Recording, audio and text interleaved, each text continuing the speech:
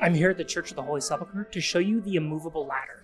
The ladder you see beneath that window is referred to as the immovable ladder. It's been in place since at least 1728 and hasn't moved since 1757 when the status quo agreement was struck that says no one community inside the Church of the Holy Sepulchre can make any changes to the church without the agreement of all 6 communities.